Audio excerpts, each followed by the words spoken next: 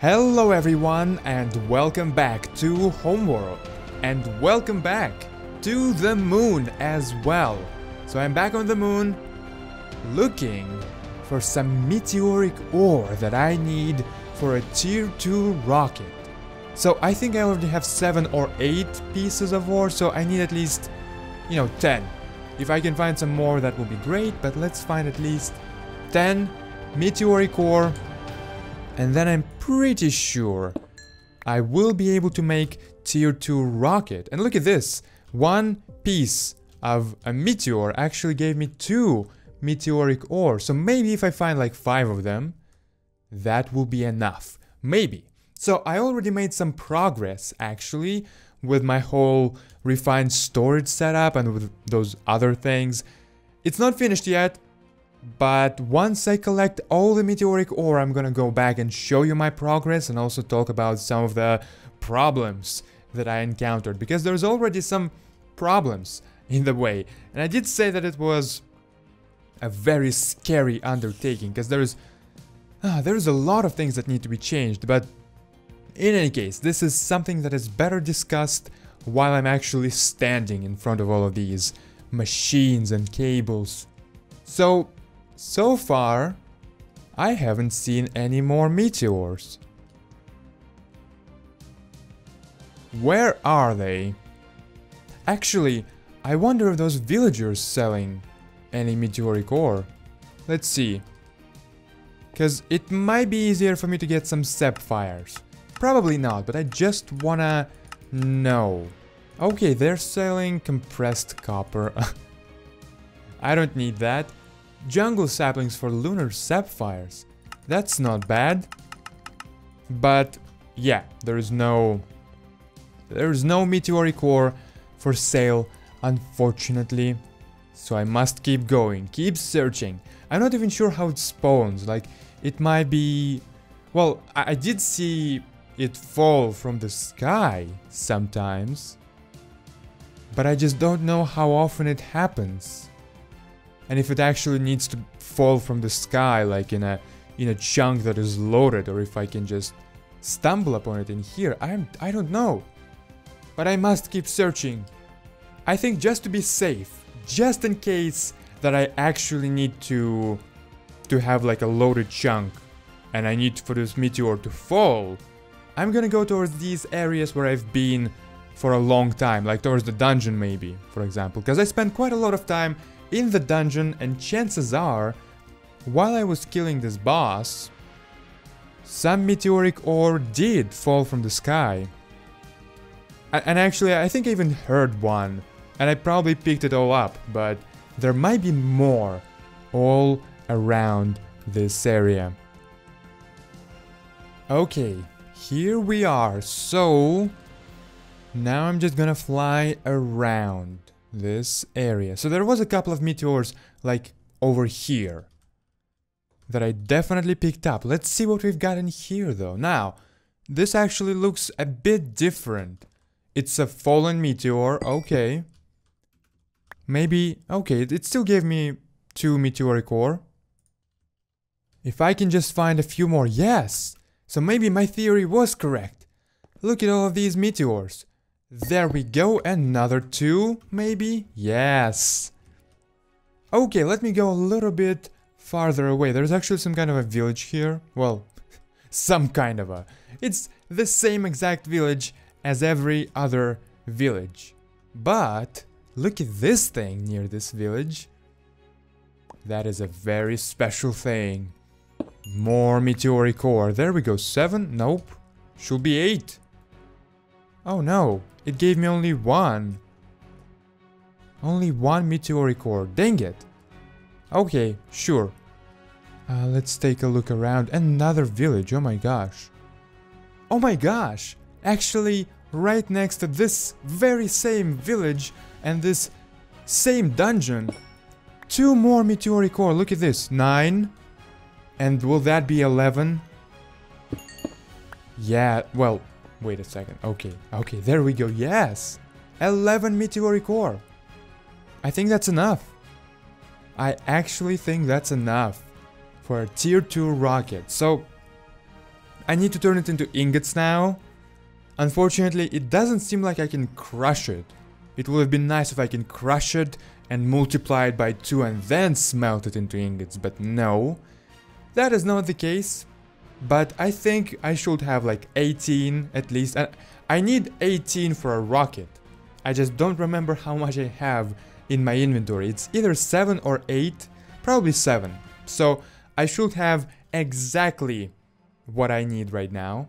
And if I don't, then I can always come back. So now I think I'm just gonna put it all into, well, into the furnace and then into compressor to compress it. And while this is happening, I'm gonna show you around my base and show you all the changes I made. So yeah, actually, why am I going towards kindergarten? Nothing to see there. Okay, I will see, well, actually, whatever, it's right here. It wouldn't be such a long journey back. So there we go. And straight away, first of all, I want to show you some new walls that I built. So here I have a brand new room with a brand new wall and also floor. So under this floor there is basalt, a level of basalt that is ceiling for Galactic Craft room. And here I will have a lot of crushers and a lot of furnaces doing a lot of cool things. For example, well, the plan is to have one ender chest from which they will be getting those resources into this whole system, and then the finished product will go into some other chest. The problem is, I tried to use those sort of pipes from extra utilities, and they're kind of good, except, well, they're not really as good as I want for them to be. They're still not as good as Ender IO, for example. But the biggest problem is that for some reason I can't connect those to the Ender storage. And this is absolutely horrible, okay? So, I'm not gonna be using them. I think I'm still gonna use XNet, just like I've been using it, but with one exception. My setup that was over there, like in this whole refined storage and builder area, basically an area that actually had all of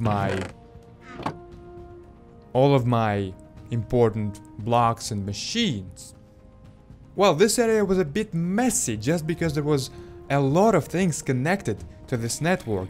I think here I'm gonna have one XNet controller and, well, all of these things will be connected, and obviously there's gonna be more pulverizers and more furnaces in the future, but it's still essentially the same block, the same thing. So it's gonna be a much smaller network, and it's gonna be a lot easier to adjust it and make changes if necessary. I just really like those cables because they can send power, and they can send fluids, and they can send items all at the same time. I can accomplish the same with Ender IO if I had it installed, because you can actually have 3 different kinds of cables sort of on one block. But Ender IO isn't here, and I wanted to use something else, but unfortunately extra utilities isn't quite up to the task. So let me get some connectors if I have any. There we go. And also I will need another controller for the network. Let's see. Yep, that's it. Oh, don't tell me I need quartz. I think I will have to... If I ever need any quartz for anything, I think I will have to set up the same kind of exchange as I set up for the blaze rods. Just because I can't go to the nether to collect them, okay? I can't. It crashes. Once again, I really hope that maybe in the future I will find a planet and it will have a lot of quartz, which I can mine. But unfortunately, nether specifically is not an option. Okay, so let's see, let's place controller in here, and then I guess one connector over here and a bunch over there. Everything seems to be connected quite nicely. It even has a custom icon in here. Not all mods are compatible with it like this. So I think I also need a flux point, which I have. And this flux point will be the thing that will give energy to all of these blocks. So connecting it over here. And let's call it Ender Chest / power. Okay, so now... Oh yeah, I think I actually need to give some energy to this controller before it can work. So let's do that. Because those cables wouldn't even be able to send this energy from the flux point if controller doesn't have any energy to begin with. Okay, but now it should be working properly. Let's set this up to send energy. Let's see, extract and send it over here and, well, to every other block in the future. So what do we have here? Okay, so this is item input, this is item output, but I think other sides might work for energy as well, but just for energy though. How am I gonna do that then? Do I actually need to connect them to different sides for different operations? Because that will require a lot of connectors. And this setup is also a bit different from what I had before, because before that I will have my crushers and pulverizers connected directly to furnaces. But sometimes I need some things to be just pulverized, and sometimes I don't want for them to be smelted. So I placed a chest in here, which is kind of a buffer chest for items from Ender chest to come out of and to just be here until there's enough pulverizers to pulverize them. And then there's another buffer chest before they go to smelting. So if I wanna, I can still grab them from this chest, or I can set up a rule so some specific items aren't being taken to the furnaces. And then there's another buffer chest before the next Ender chest appears in here. But yeah, it is a problem that those have different sides. It's also a good thing, but well, how much does it even take to build one of these connectors? Not much. Some blue dye, and I think I can use lapis. Yep, lapis lazuli, and a chest, a piece of gold. Yeah, whatever. I can have as many of these connectors as I want. And actually, what I want to do here is something like this, and then something like where is, yeah, network cables. There we go. So once again, it's the same block, so let's call it buffer chest 1 slash pulverizers. And let's try to set up an item rule in here. Wait, what is that? A chest? What is this then? For some reason it sees two oh yeah, because that's a connector as well. Actually, it doesn't have to be. I can do that. And now, an item rule. Items from here will be extracted and then transferred over here at the pulverizer. And actually, I'm just gonna go and grab some materials just for this test. For example, a stack of iron ore. Sure. And by the way, let's actually not waste any time. Let me quickly get this out of here. Oh my gosh, it actually ran out of energy. But yes, I wanna put it into the compressors as soon as I can, which is, well, right now. Do I even have any coal in here? Okay, you have some coal. There you go. And actually, this setup isn't even gonna be working just yet, because I need to make another room in here. And I wanna make another room. But I really need it for this whole setup, for my grand plan to work. And the plan is to have a room with just ender chest. Just a lot of ender chest. And basically, I'm gonna have one chest, probably just white, white, white configuration, which is gonna be the default chest. And then from this default chest, I will transfer items into a lot of other chests, which will then transfer those items into a lot of different other rooms, like this one, for example. So let's keep going now. And here we will have something like that. And actually, before this rule even, let me just delete it. Oh no, there's... Oh my gosh, another chest again. Wait. Oh yeah, now this thing is connected twice. But it has to be in order to get out the items from the correct side. But in any case, yes, before that even, I need to get items out of the ender chest and into this chest. Just like this. And then I will get items out of that and into this side of the pulverizer. So let's see if it will work now. Here I have some more. Items are going into this chest. And now they should be sent into this pulverizer. But they're not. Let's see.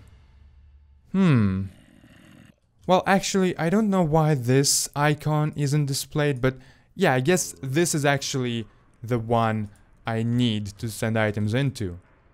I thought I connected this side first, so I thought maybe the other side's icon wouldn't be displayed.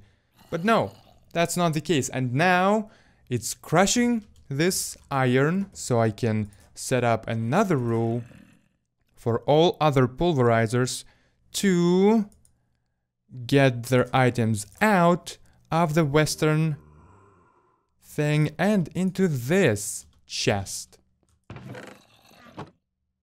Didn't work. Okay, let's see again. Is that even the right chest? Yes, yes it is.